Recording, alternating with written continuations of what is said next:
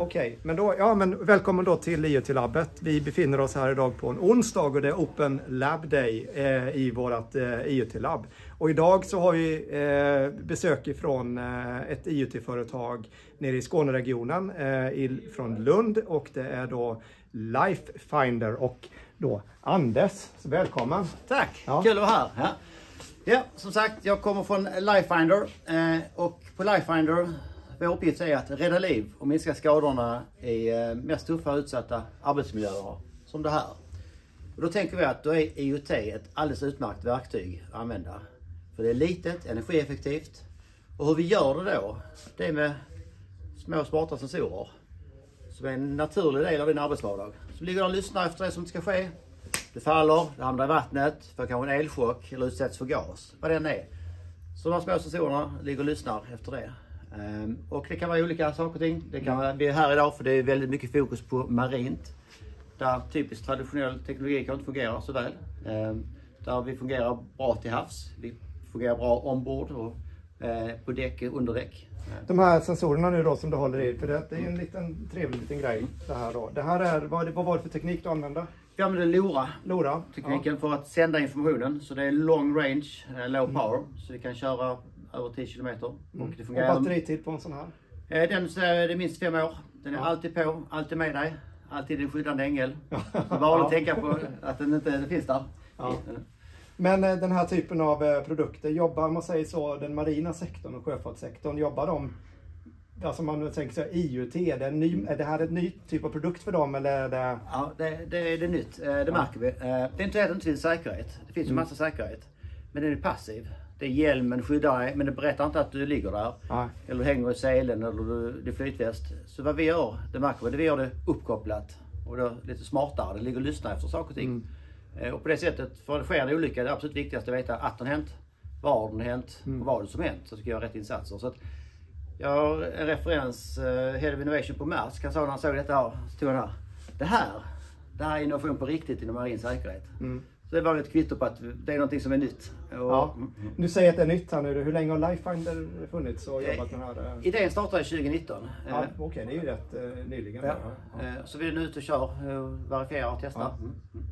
Men då är det så här, nu berättar du det här med säkerhet och sånt då, så jag tänker så att de som tittar här ska förstå, men det är ju allt möjligt då. Det är liksom, vad för typ, hjälmen nämnde du. Något mer?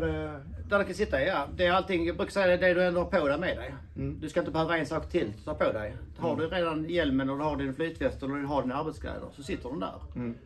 Och sen konfigurerar den ut för du utsätts för olika faror, kanske om du är ombord på båten eller i hamnen eller du jobbar som något annat.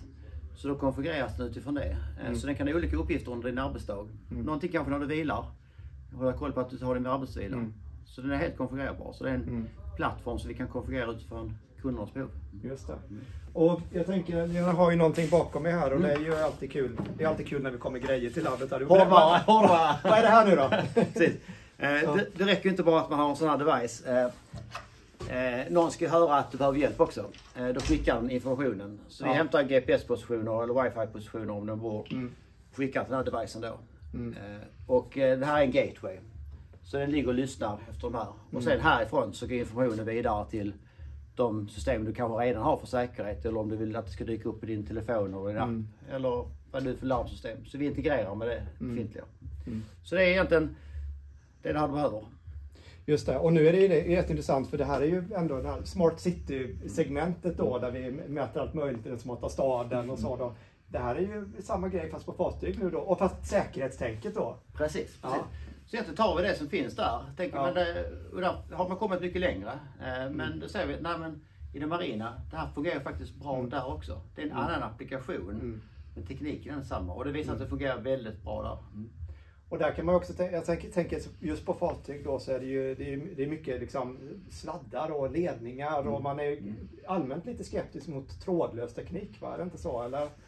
Ja, för det har man provat faktiskt. Det är inte provat med trådlös teknik. Det är bara att den inte fungerar så bra för att det är ändå försikringslagar där, det finns metall, det är Faradays burar, Bluetooth, wifi, mobiltelefonteknologi. Nej, det fungerar inte så bra. Det som visar sig bra här, det är att det här fungerar väldigt bra i den här typen av miljö. På grund av hur den här tekniken jobbar.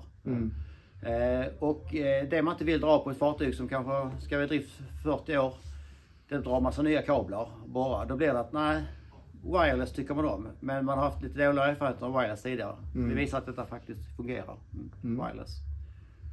Så det är lite ny era där också. Ja. Och vi är ju här idag också, det är inte liksom, vi har ju haft vårt Open Lab här, du har hunnit visa och dela lite produkter och sånt och så. Men vi är också här lite för ett nytt projekt ju. Ja, där vi då ska börja samarbeta lite mer med akademin och LifeFinder och även RISE här nu då. Ja. Och vad ska vi göra då? Ja, jag måste säga, det är fantastiskt när man hittar de här olika konstellationerna. För vi är bara teknikföretag. Och vi behöver jobba med någon som faktiskt kan pusha oss, både kunder, akademin och så vidare. Vad vi ska göra nu? Nu flyttar vi oss från att bara säga att en person ska vara säker. Utan faktiskt lasten. Vad vi identifierat som ett problem är att last kan röra sig. Vi har sett container kan falla av och bord och så vidare. Men när last börjar röra sig så är det ett antal saker som händer. Att man utsätter fartyget för risk och det innebär att man utsätter personalen för risk. Ska man gå ut och spännande. Det är till och med faktiskt att man behöver lämna fartyget, att det kan gå under. Så vad vi tänker då att vi ska inte bara lyssna, då ska vi ligga och lyssna efter någonting som är när last börjar röra sig eller är något annat riskerar. Så det är intressant. Och det har vi lärt oss det där. Vi hade ingen aning om att det var ett problem, men det lär oss det och vi tror att vi kan använda samma. Det är det vi ska jobba tillsammans med och hitta en lösning på det. Ja, och det är många frågor just nu där, men det är ju lite det handlar om med utveckling där, att försöka hitta en bra lösning på ett problem helt enkelt. Och då behöver den här konstellationen. Vi sitter kanske på tekniken, ni sitter på annan kunskap och sen ska vi jobba också med de som har driften av fartyget och lasten. Så man hittar den här lite perfect storm då. Jättekul. Så roligt att ni har kommit hit och kommit och besökt oss i labbet. Och fantastiskt kul att få lära känna era produkter och även er från LifeFinder. Så. Tack, det är jättekul att höra. Det har hänt mycket redan här. Man får massa idéer och energi. Så, ja, det är gott.